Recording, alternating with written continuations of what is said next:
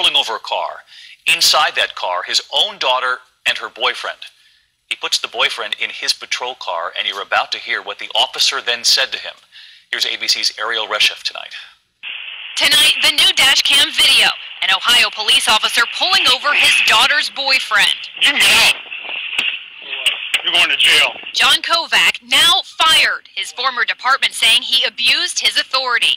The video from last month obtained by the Chronicle Telegram, showing the officer apparently threatening to fabricate charges. Have a seat in my car. We'll make up as we go. First, putting the boyfriend into his squad car. Any guns, knives, weed on you? Go ahead, get smart.